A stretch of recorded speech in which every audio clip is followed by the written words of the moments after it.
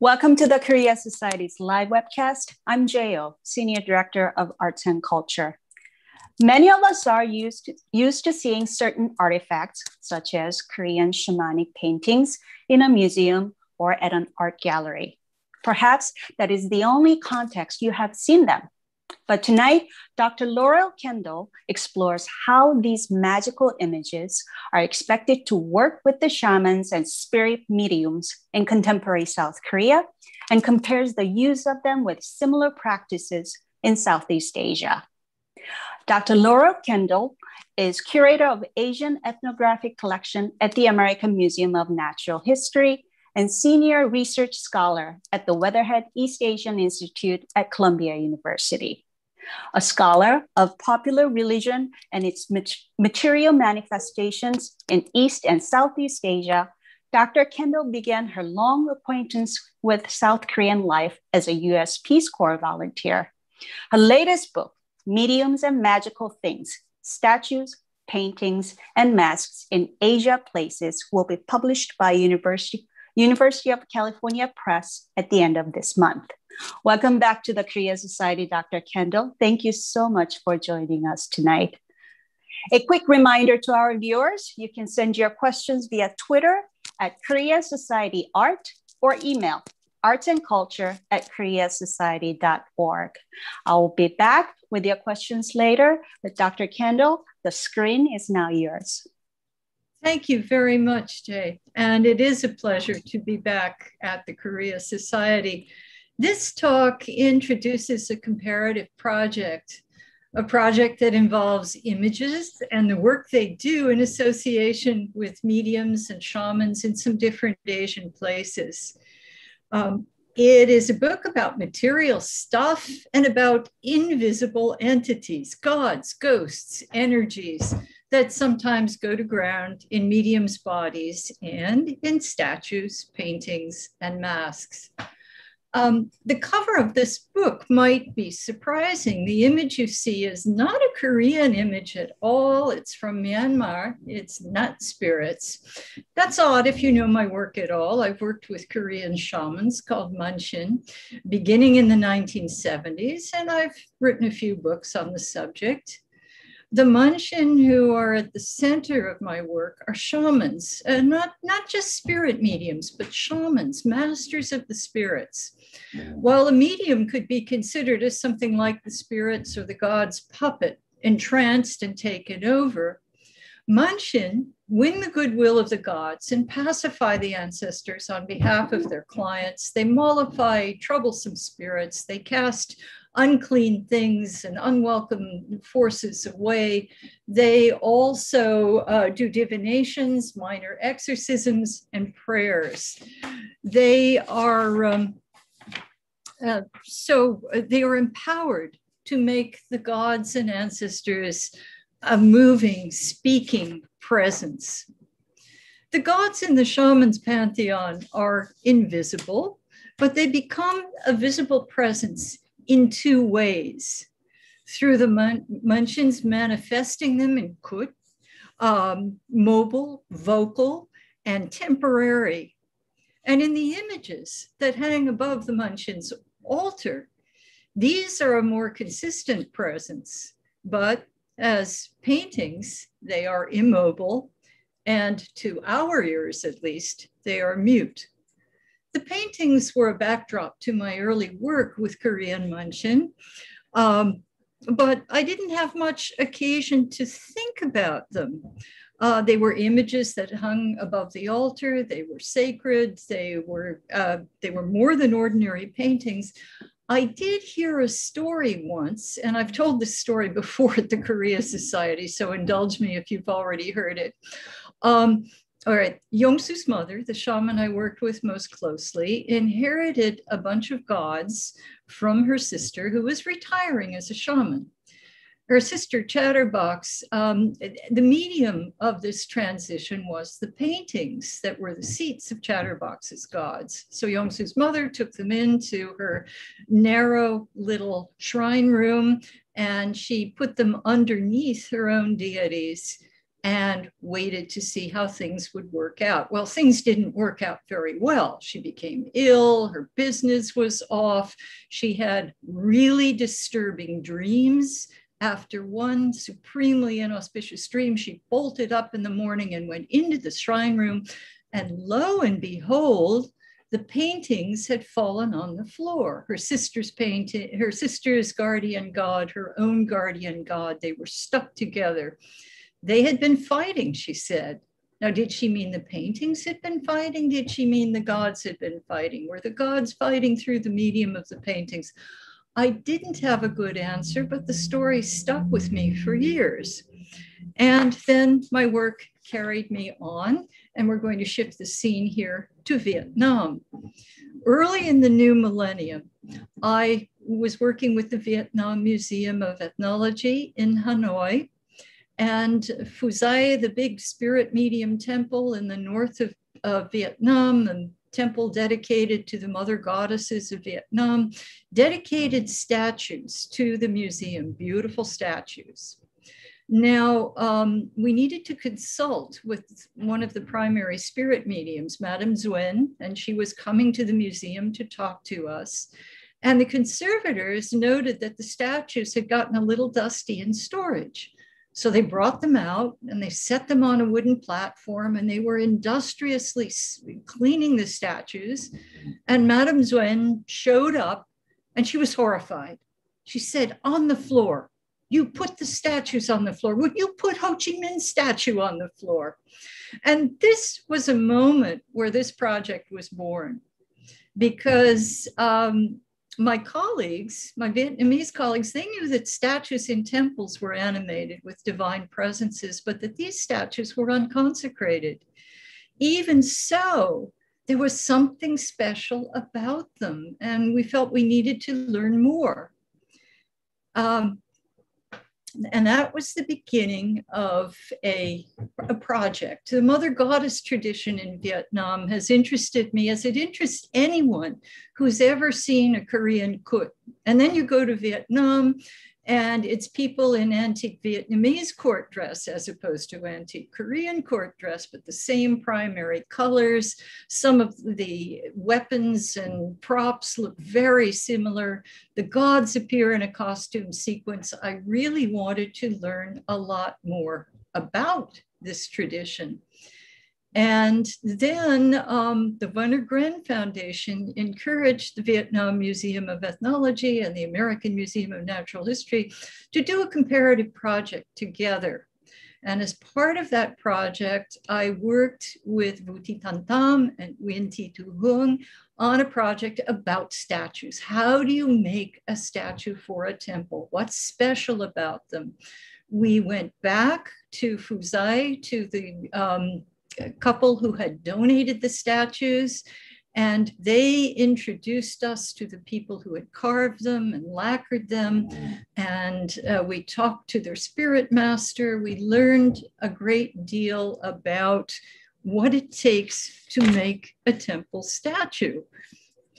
It was an interesting moment to do this work, because Vietnam had gone through a period of high socialism, where in some instances statues were torn down and people told us bad things happened. We went to a village where they had to take the statues down and they were cast in the pond. And then there was a flood and people died. And there was one woman who said, "I have horrible arthritis because we had to take our statues down." It was a moment of rebuilding. So there was a lot of work going on in the carver's workshop, and we got to talk to the carvers. The first lesson, of course, was that the statues were seen as agentive, that the way you cared for your statue would have some effect on your life. And of course, I was thinking again about the paintings that fell to the floor. I learned how these images are regarded as presences, the way Buddhist statues throughout the Buddhist world are regarded as presences. They're consecrated. They're ritually enlivened or animated through appropriate techniques and practices. And so we studied the making, the enlivening, the subsequent careers of the statues. And to present myself in this milieu, I'm this crazy Western woman, and won't I think it's all superstition? So I would start by telling people the story of the paintings in Yongsu's mother's shrine that fought with each other and fell to the floor. The gods who fought in the paintings fell to the floor. And people would say, ah, yes, that sort of thing can happen. And that was a very good opening to talking about spirits and animation and putting souls inside of statues and things that go wrong when you don't treat the statues well. So I used this story of the paintings, the Korean paintings that fell to the floor in my conversations with image makers in Myanmar. And when I talked to mask makers in Bali, everyone understood that this kind of thing could happen with sacred images, because the images were, in their understanding, more than just images, more than just carved wood.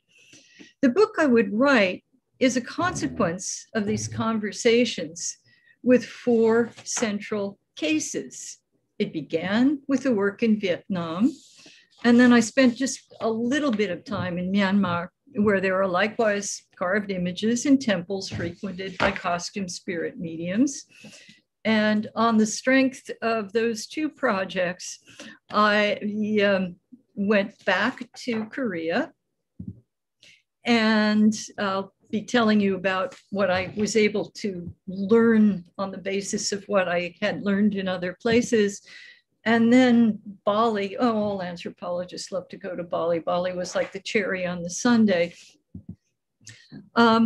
I approached this work through 3 attributes or affordances that my cases share. They're nested in each other, more and more narrow sharing, like the little nested Russian dolls that fit inside each other. The first one, the biggest doll, is how statues, images for sacred use are fabricated. I'm looking at places where religious images have long traditions of workshop production, where they've been commissioned as acts of conspicuous devotion and produced to a high level of skill, where levels of material consumption enable standards and hierarchies of value. Some workshops are better than others, and with respect to materials and craft. This affordance spans what we might think of as the Catholic world, originating in Europe, but no longer restricted to Europe, and the Hindu-Buddhist world. Those who commission, install, and subsequently venerate sacred images are dependent on the good intentions of a process that has been entrusted to other hands. And this is my second affordance, there is a huge, significant difference between religious statues in the Catholic world and religious statues in the Hindu-Buddhist world. Catholic images are considered sacramentals. They're there to inspire prayer, to enable the reception of grace, but they are not, or are not supposed to be, idols. And Catholics are very sensitive about this point. When they show signs of life, and you do hear stories of weeping statues and bleeding statues, they are considered miraculous, or at least theologically problematic, and there has to be a big investigation.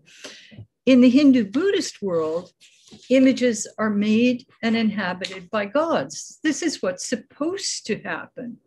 In the slide, you see of the Vietnamese carver on the left prepare a cavity into which special matter, some see it as the equivalent of body organs, is inserted by a ritual master, sealed, and that's what's happening on the right. And then the statue is ritually enlivened, its senses are awakened, its eyes are opened.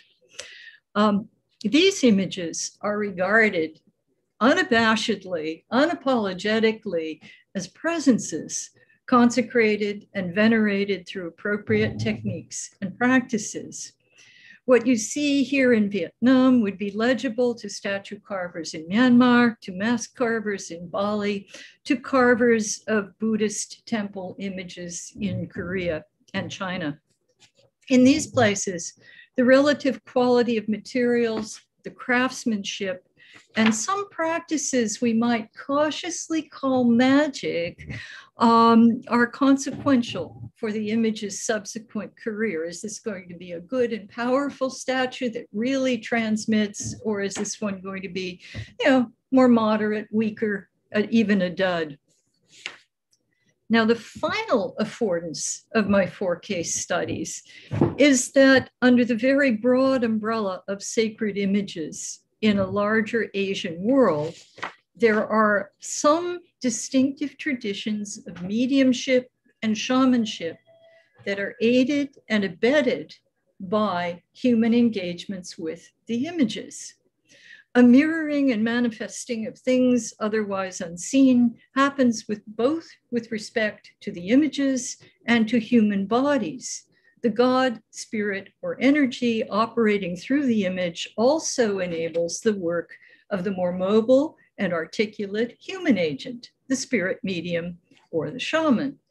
This is the case in Lendong in Vietnam, in Nhat Hue in Myanmar, of course, again, in Kut in Korea, performed by Manchin, and in Bali, the mask image covers and subsumes the identity of the medium when the deity appears in temple festivals.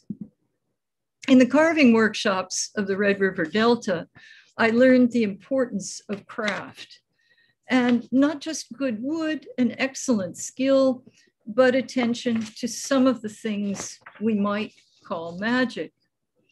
In the most traditional workshops favored by respected temple keepers in the Red River Delta of Vietnam, the wood is cut on a day and hour set by the lunar almanac, after sending away any ghosts or other infelicitous forces that might be in the wood. The person who wields the axe has to have a compatible horoscope. And then, all right, as per good craft, the wood is properly seasoned. And then when the statue is cut, they use Luban's ruler. This is a ruler scheme that was the ancient Chinese practice. Korean furniture is proportioned according to Luban's ruler. But you see this ruler all through the Chinese world, with respect to carving statues. You see it in Vietnam with respect to making ancestor altars and carving statues. You cut to a certain number of inches and you get a statue that's very good for family continuity. You cut another bunch of inches, it's good, different, it's good for wealth, it's good for talent, and so on. Now, is that craft or is that magic, or is this a concatenation of the two, which combined with the carver's skill, combined with the offerings, the prayers, the fact that no menstruating woman should touch the statue while it's being carved, the fact that you should only say positive things in the workshop when you're working on these positive statues, you should never hang laundry above the carving, and so on, all work together to make a statue that will hold a god, and the god will be happy to reside inside, or a Buddha. Okay, so of course, not all images are equally efficacious, nor are they all made with the same care. In Vietnam, they're, with the booming market, with return of popular religion, there are a lot of places that carve statues through rationalized production. You can buy them off the shelves of a shop. Those, even the shopkeepers will say, are less efficacious, but you get what you pay for. There are some where you can order through the shopkeeper specific to the deity you want. That's a little more expensive and it's a little better. And the best ones are done like the ones that the opening shot at the Vietnam Museum of Ethnology, where you commission specifically from a traditional carver, and the carver does the traditional rituals and does things according to the almanac and runs a workshop where all these traditional taboos and purifications are observed. And of course, they're the most expensive. Now, the young mediums, they'll say, it doesn't matter. It's the ritual specialist who comes and puts the god into the statue. So, if it's a pretty container, so what? The serious old mediums with the serious old temples who can afford the super statues, they'll say, oh, no, no, no, that's bad. Ugly statues bring you bad luck. This is the kind of conversation I heard in Vietnam. I would hear it everywhere else. That's what markets are and market choices are. Now, Myanmar is also in the Buddhist world, albeit it's Theravada Buddhism. It's a different calendar, but calendar observed nonetheless. And from what I had read, these images were also animated by spirits belonging to spirit mediums, in this instance, spirits called Nut. They're invested with the Nut's butterfly soul, and they live in close association with the mediums who bathe them and dress them. Note how they're arranged in the basket. This is my cover image.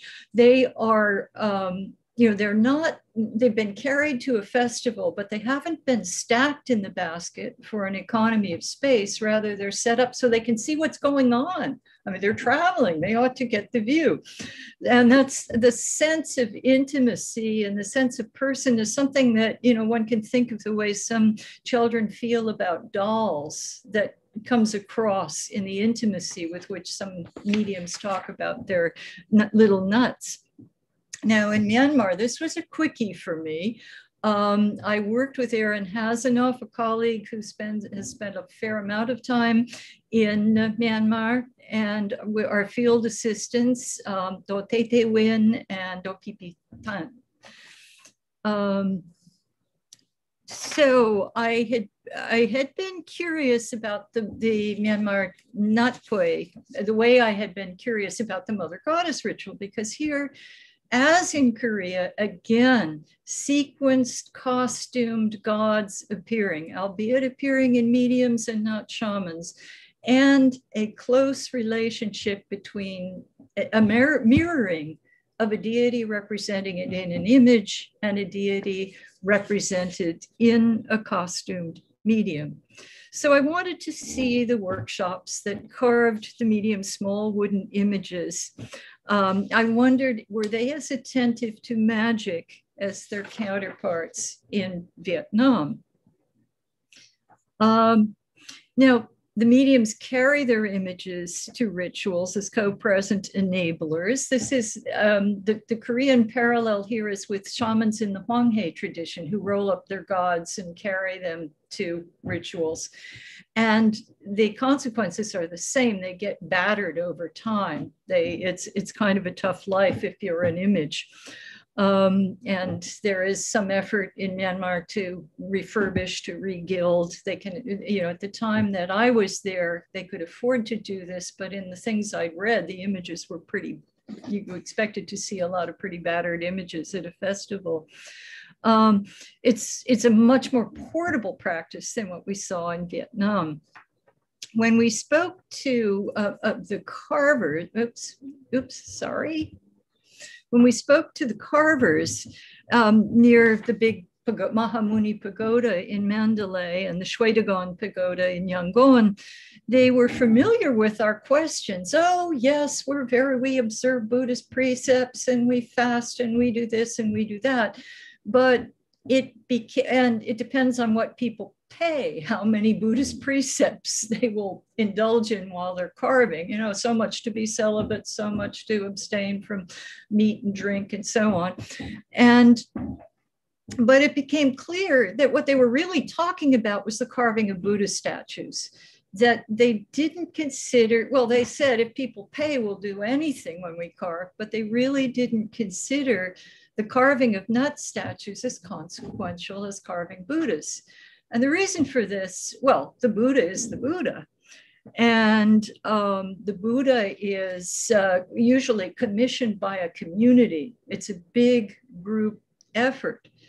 The nuts, they said, well, those statues, they're cheap things for individual clients. They can be cruder. And we don't get to concentrate as much. So we're not as spiritually happy and with it when we carve them. But it has to do with who the nuts are. these are relatively lowly beings in the Burmese scheme. These are beings who died, died suddenly, sometimes died violently. They didn't get to concentrate on nirvana, so they're stuck here.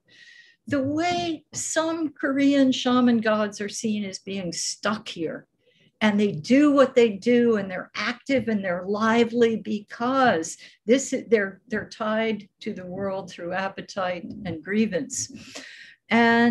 But the nut can help you because these emotions give them also power. They can help make you rich. They can help you in love.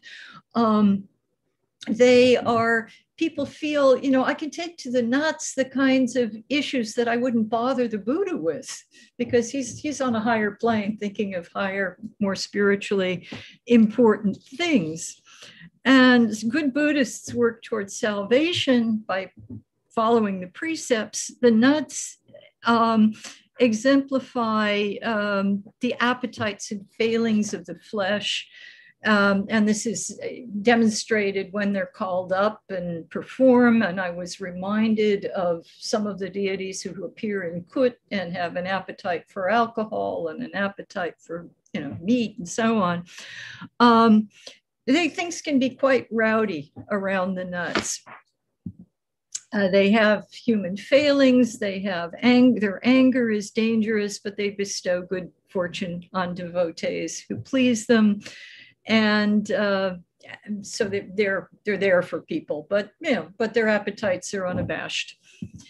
The images decay more quickly than Buddhist images. Very old images are hard to find. And this probably has to do with how they're produced. These are not like making a Buddha image. They're small. You can use the branch wood instead of the core wood. You might not season them as well. Nuts can even be made of plastic, whereas in Myanmar, at least 10 years ago when I did this work, you would be very hard-pressed to find a plastic Buddha. Okay, so materiality reflecting different kinds of spiritual presence. That was my big takeaway from Myanmar. And I was ready to go back to Korea and learn more about the images of gods that had been fighting and fell to the floor. I had some ideas, I had some questions. And I was having a good time doing team research. In Korea, I usually work alone or with a field assistant, but this time I joined forces with Dr. Jung Sung-Yan, who is now the director of the Shamanism Museum, and Mr. Yil Soo-yoon, who is the director of the Kawi Museum of Folk Art. And they both brought different strengths to the question of shaman paintings, including deep art historical knowledge that I certainly did not have. And then I went back to the Munshin's shrine. And, but note, we are not talking about carved statue bodies. We are talking about two-dimensional paintings, and this will be different. Paintings on laminated paper, sometimes even we're talking about cheap commercial prints. When Munshin install Buddhas on their altars, and this is a fairly recent practice, they mimic Buddhist eye-opening rituals. They either call in a monk or they buy a little book from the Buddhist supply shop and they do the ritual themselves. In the Buddhist world, animation in the container of a statue body has a liturgical certainty. You do the ritual properly, and the God or the Buddha is there. They may be there more strongly or more weakly, depending both on the ritual and on the quality of the container, but they're there, you get them. When I asked how the gods enter the paintings, I encountered some vagueness. We caused the gods to be there, a Munshin said. And no, there's no special ritual for this. The gods do go into the paintings. The paintings are their seats. The Munshin needs them to be there in order to receive myungi, or inspiration, in the form of bright energy coming to the Munchin to enable her work. And this is supposed to happen. They're supposed to go into the painting when the Munchin sees them during her initiation ritual. She sees them and they're there and they're present going into her shrine. I thought about it and I realized that Diana Lee and I had actually captured this critical moment on film. This is an initiation kut, and the young initiate, for the very first time, is going to go up on the blade.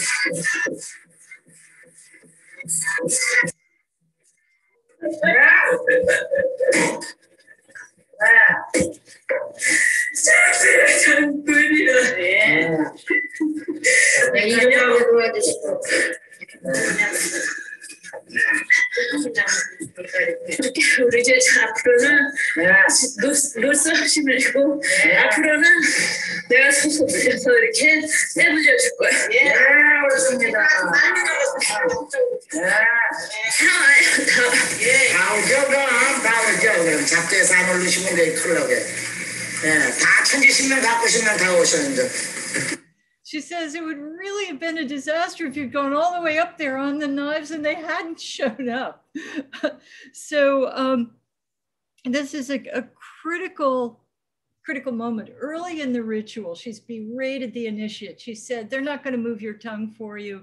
You have to act like the god in order to become the god. And then eventually, overwhelmed, the initiate gets into it and she feels that she is empowered to do this. Like much in shaman practice, it's all a bit ambiguous. The gods might not arrive at all, and the initiation fails and the paintings go back to the shop, or a charlatan Munchin might pretend that the gods are there. Other shamans say, oh, we can tell who's got empty paintings. The gods might arrive, but without sufficient force to truly empower the Munchin. And sadly, that was what happened in the kut that you just saw. She had it sort of, but not, she never felt empowered enough to really perform as a shaman. This is an ongoing relationship. It can risk rupture. The gods, might just get mad at the shaman and they just send her static. Or the gods really, get angry and they leave completely. Some pollution, some violation, so horrible that they just stalk out and there's just emptiness left behind.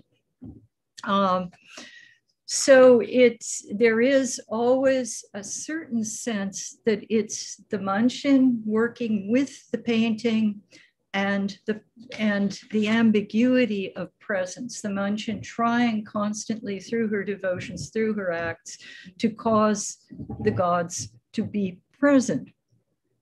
Now, where do the paintings come from?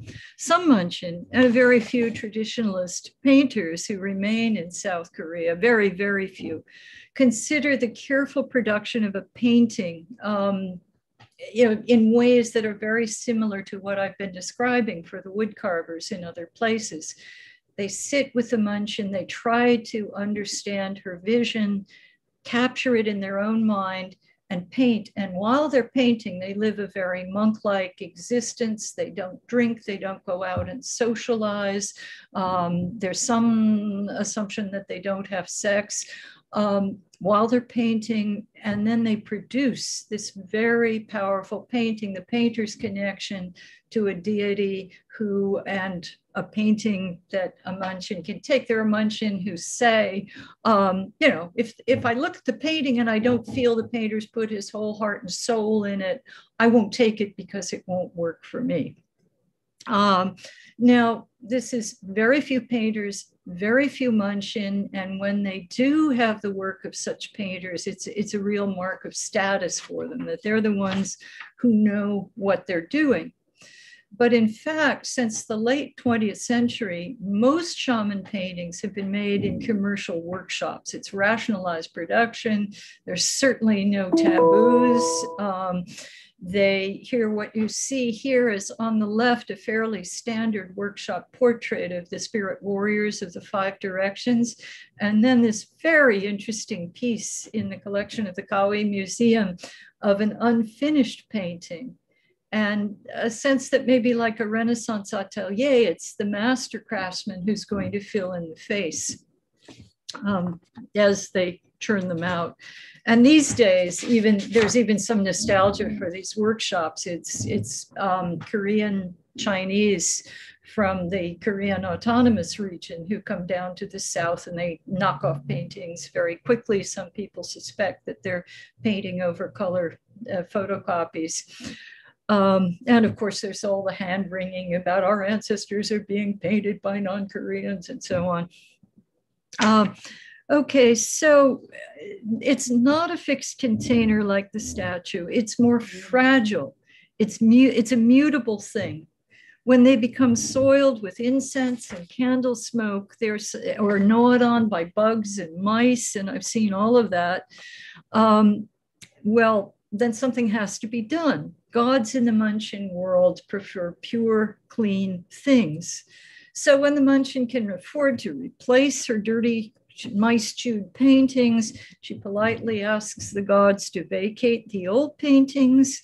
Dirty and tattered, they come down from the wall and they are burned, and nice new ones are put up, and the gods are invited back. Painting, they're shed like old skin, in effect, a very different materiality from statue materiality, because a shaman is very different from a spirit medium. She's the one who has to work with the object, and the object is just a medium for the charge she's getting from the deities, a strong charge or a weak charge. It depends on her. Paintings from the shrine of a retiring shaman would be buried with the rest of her paraphernalia on the assumption that they would rot in the ground like a human body. We do this for people, so we do this for them too. So this lack of fixity, this absence of liturgical certainty, this ultimate reliance on the variable powers of a Munchin to draw in the god's inspiration, and the variable powers of gods. Munchin will brag that their gods are more powerful than another Munchin's gods. This is in contrast with the Ong Dong and Ba Dong of Vietnam and Myanmar, who for the most, not Zhou of Myanmar, who for the most part experience trance as more passive vehicles of the divine. And they're trancing for the most part. There are a few master mediums in these places, but most of them, they're doing it for their own benefit, for their family's benefit, and they just have to encounter the trance and go into it and come out of it. Shamans have to work. It's a much stronger sense of inspiration they're dealing with. Okay, so the Munchin fosters a good relationship through her daily devotions, through her purifications, through giving back to the gods in the form of a nice shrine and good paintings when she can afford it. And she goes to sacred mountains to recharge her spiritual batteries. Now that's an analogy the shamans themselves use. Need a little recharge here. I came to see the Munchin's body, the shrine, and the mountain as something like electrical circuitry, the Munshin transmitting back from the mountain to the shrine, the gods seated in the images, providing a steady flow of inspiration in the form of words, bodily sensations, dreams, visions, and probably most often good intuition. The success of a kut is very much a matter of the connection between the Munshin and her gods. If she enjoys their favor, and if her gods themselves are powerful, then they send her good inspiration. Her manifestations are compelling. Her clients laugh and weep in the presence of gods and ancestors and receive uncannily accurate, or at least experientially resonant divinations. The favor that the Munshin receives is transmitted to the favor the client receives, and the kut is a success. The shaman's own identity and reputation are closely identified with the kut she performs. Now, as an elaboration of this point, let's go to Bali. A brief contrast between the expectations of a divine manifestation by a Munshin in Korean kut and the deities who inhabit masks worn by mediums in Balinese temples. Here, I had the pleasure of working with Dr. Niwayan Pasak Aryati, a scholar of religious history and a veteran field worker. In Bali, local tutelary gods, the Sesuhunan, go to ground in temple masks that have been carefully carved and ritually animated according to exacting protocols that are very familiar from other places. The masks gain renown as powerful Sesuhunan. This is Jiro America, a Sesuhunan who resides in the private temple of the former rulers of the town of Ubud. The mask is famous for propelling Jiro America's medium on long itinerating journeys around Ubud, where Jiro America seeks out practitioners of black magic and neutralizes them. I saw Jiro America in action once. I've seen him a lot on YouTube, heard many accounts from many people. The medium was in the innermost courtyard on that occasion that you see here in the slide, out of view in a secluded place, suddenly inspired, in fact, inspired much sooner than people expected, put on the mask and appeared in front of all of us, coming down the special ladder from the inner temple down to the middle courtyard, dancing briefly, and then bolting out of the temple, followed by crowd of devotees, and then roaming the streets for the next several hours, making a circuit of the town of Ubud and some outlying communities. Some people drawn in and going into trance themselves, all of it captured on people's phones and posted on YouTube. So, it was as thrilling as people had told me. I had to wait a couple of years before I had a chance to go back to Bali and actually see Jiro America in action. And then I wanted to interview the medium. Using a field assistant's connections to the palace, we were given a name, and we spent the better part of the day going through the central South Bali countryside trying to find this very busy spirit medium. And when we finally were able to connect with him, he told us, no, he had a reputation as being a really good spirit medium, so they probably thought he did it, but our very well-placed informants were wrong. It was a different medium. Now, this, his identity had been totally effaced by the mask, something that would just be impossible to imagine in the world of Korean Munshin and kut, where it's very clearly, Yongsu's mother's kut, or Katuri Munshin's kut, or Tweji Omma's kut, and that is what is important, what you carry away from it. No, in Bali, it's the mask, and the medium is just simply a medium carrying the mask. Has to be a good medium, just like a statue body has to be a good body, but very, very different.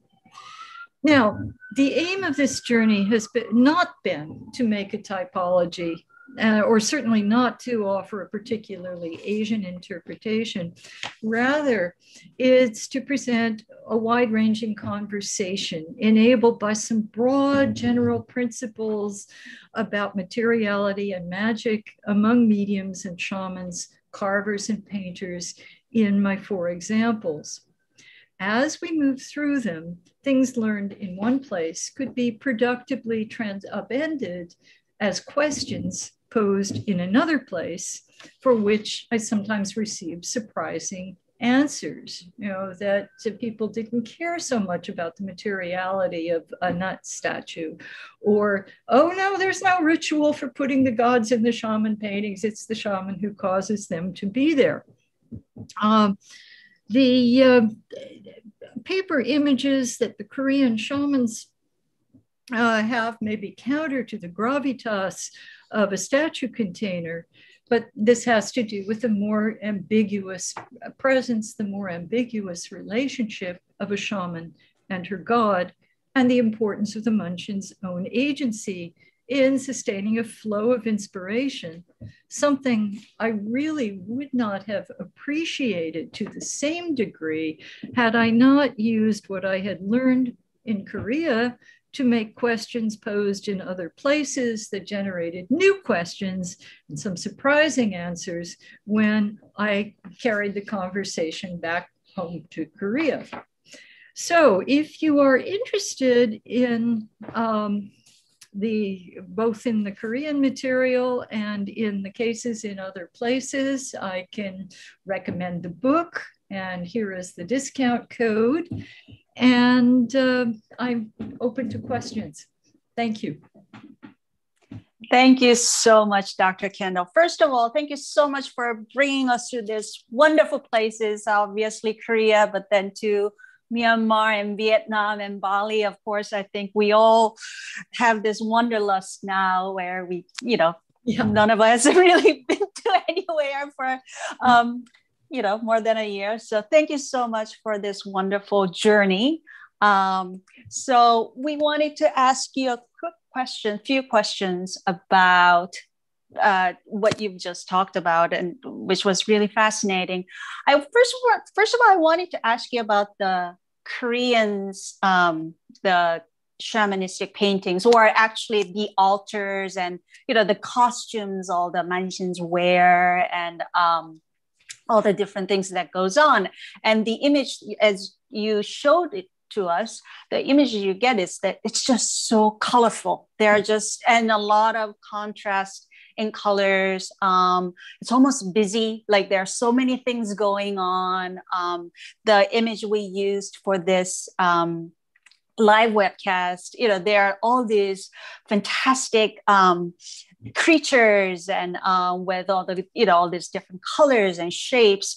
So why are they so colorful and busy? Do they connote certain type of power, or what kind of, I guess, sort of the iconography of the colors and sort of the composition? Okay, color, there are 2 ways to answer this. And one is what color is, the symbology of color. And secondly, what work does color do? And, to the first, the simple, the basic is that the costumes and the paintings, this is a color symbology that comes from the 5-element system, Ohang, where yellow is in the center and red is in the east and white is in the west, et cetera, et cetera. And, combined, it's very powerful. Now, the work that color does, I'll say something specific to Korea, and then I'll make this a little more general anthropological. Specific to Korea, if you think of what Korea was like before industrial chemical dyes, before, say, well into the 20th century, people talked about Korea as a decorator earth tone place. There was a lot of deforestation, truly, but the way people dressed, You know, the Japanese had this romance of the people who wear white, who make white porcelain. And, but there were circumstances and occasions that were colorful, that were charged. In the first instance, the court, you know, bright reds and bright deep blues as, you know, royal colors, and then as colors of civil officials and military officials. This is a special place. This is an out of ordinary place. And when court events happen, they're color charged. Likewise, military, of course, you know, color is, you know, ferocious and powerful. Ordinary foot soldiers, however, were wearing padded white. Right. And then there are occasions in people's lives, wedding clothes borrowed from court clothes, similarly colorful. Children's first birthday clothes, children's holiday clothes, bright colors. This gathering of the five elements in a way that is seen as powerful and in its power auspicious, highly auspicious. Now the shaman shrine, likewise, it's this mustering of powerful color in an otherwise fairly monochrome place that gives you a sense of phrase that Michael Taussig gives us in his book called What Color is the Sacred, where he says, you know, these concatenations of color create a sense of something at odds with the normal. You know, true of shaman shrines, true of important life transformation ritual of the wedding, true of the court, true of a child's first birthday, if you want to go there. And so what the color says is this is powerful, this is maybe a little spooky, this is out of the normal. And I think that is how the color works, why the color works, why the color satisfies, why this is the signature of shaman shrines. Now you get to a more Calvinist perception of the world, a more Protestant perception of the world. Missionaries who went to places like India or like Korea or like China, and they go into the heathen temples and they're really just, they have a visceral reaction to the color. This is noted again and again and again. If you read missionary writing about Korea and they set out to reform the wedding, isn't it so nice to put the bride in white? Well, she looks like she's in mourning if she's in white. But they made this point again and again. Color is an emotional thing. Love it, hate it, indulge in it, but it's not neutral.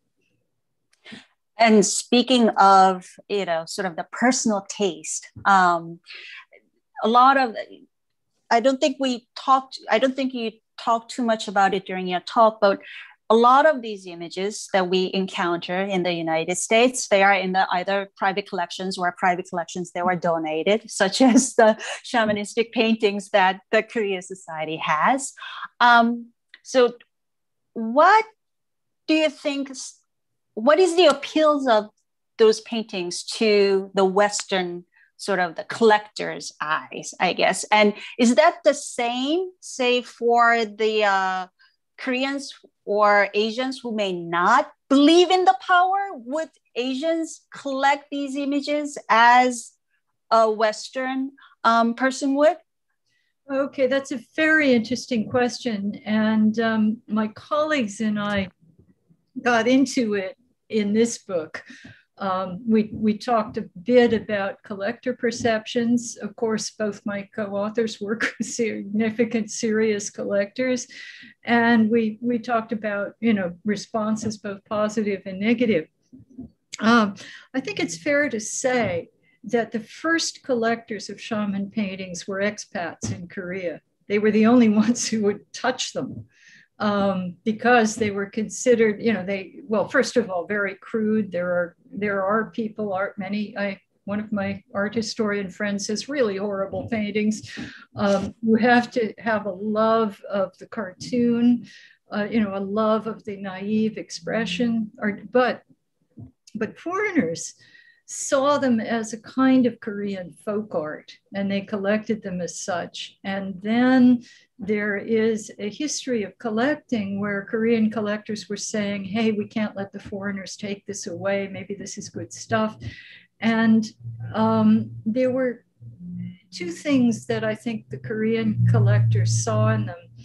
On the one hand, they, with the Westerners, saw this as a kind of, Picasso-esque naive rendering and therefore artistic. In the book, we quote one of the collectors who said, well, Picasso didn't know our things, but he learned from our ancestors. Yeah, it couldn't happen, but visually it did. And so there's that the love of the naive. And for Korean collectors, these are the faces of our ancestors. These are the faces that are not, what you see in the mortuary portraits of the super Yangban official. These are the faces of people who live the rough and tumble country life, the hardship that, the remembered past. And I think that's part of the romance of the painting. Now, that said, there are many Koreans who love the paintings, but are a little bit queasy about putting them in their own home. There are people who've collected them, but store them off site. And there is still some feeling, some emotional sense about the painting.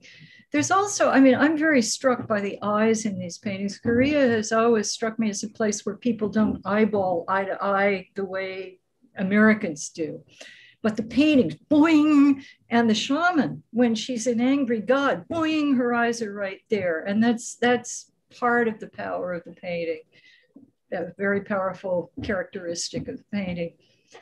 Yeah, it was interesting to see that one piece where the face has not been rendered yet. And the other sort of connecting to that, it was really interesting to see how Buddhism seems to mix with sort of the shamanistic rituals in Vietnam and all that.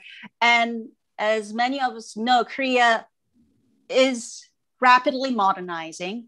And also there are so many influences of other religions, Buddhism being one of that. And Christianity is a huge, religion right now.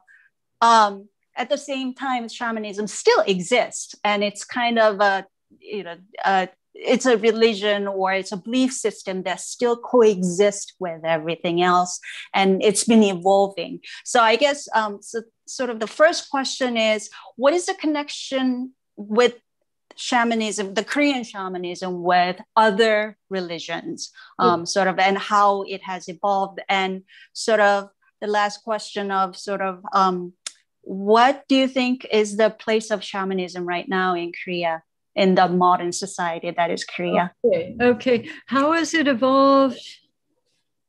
And what is its place now? I'll do the first one. How has it evolved?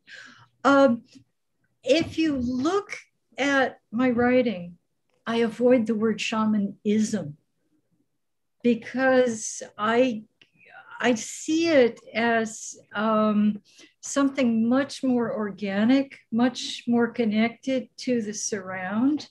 You can't put Confucianism, Buddhism, shamanism in boxes the way histories of Korean religion tend to do. When the gods come, they're participating in a kind of Confucian morality. When they talk about the afterlife and souls and why you're here instead of there in a better place, it's very much within a Buddhist logic. They borrow certain iconography, certain terminologies, certain ritual practices from Buddhism. It's Piers Vitebsky, a British anthropologist who's written a very useful little book called Shamanism. And he characterizes those people we call shamans in other places, as being chameleon-like. These are the people who take from out there and bring it into the here and now, so it can always be evolving and always be absorbing. Now, that notion is somewhat upsetting to cultural nationalists who want to say, this is this ancient faith that's carried down to the present, and the women who bear it are just, like vessels for this thing that's come down from the ancient past. As an anthropologist, I find that somewhat untenable, but I find that belief itself interesting to study as a Korean phenomenon. Now, its place. its place is, I think, twofold. On the one hand, whereas in the 60s and 70s, there was this very complex game going on where on the one hand, the government said, this is superstition, and we've got to convince people not to follow it, and we should tear down the shrines. And on the other hand, you had the scholars of folklore who had been around for 2 generations or so, making the argument, no, this is our culture, we've got to hold on to it, it's important. And at the end of the day, they seem to have won insofar as it's recognized as national culture. There are shamans who are regarded as national heritage bearers, some of them as world heritage bearers, thanks to UNESCO. So it's something that Koreans recognize as a Korean thing. In practical terms, using it, a little more complex, it seems to be alive and well, but not in the everyday. It's been moved out of spaces, villages, low-rise neighborhoods. In apartment life, it's noisy. There are noise ordinances. One does, they've been pushed to the mountains where there are commercial shrines. That means that if you are growing up Korean, you might have seen it on television, you might have seen a cultural performance, but you wouldn't have seen it in your neighborhood day to day as something that's related to people's real lived lives. And if you find yourself in a situation where you're actually sponsoring a ritual, it may be the first time you've ever seen a shaman, and you're not with a crowd of old ladies telling you, this is a good one, and this one doesn't know what she's doing. And I feel sad about that, but I'm old enough that I'm allowed to be nostalgic. But when I started, people were telling me all the good old shamans are gone and the ones you're seeing are second rate, and life goes on, things adjust. It's different, but it's different because it's alive. And on that note, that's all we have for now. But thanks again to Dr. Kendall for your fascinating talk. We wish you all the best and stay healthy. And we would love to have you come back and hear more about this fascinating story. Special thanks to Peter, our IT director, for making this live webcast a possibility, and our intern Gia for getting all the questions and doing social media postings. And of course, our thanks to you, our members and viewers. We hope you will join us again. Check out what's coming up on our website, koreasociety.org, or subscribe to our YouTube channel. Thank you and good night.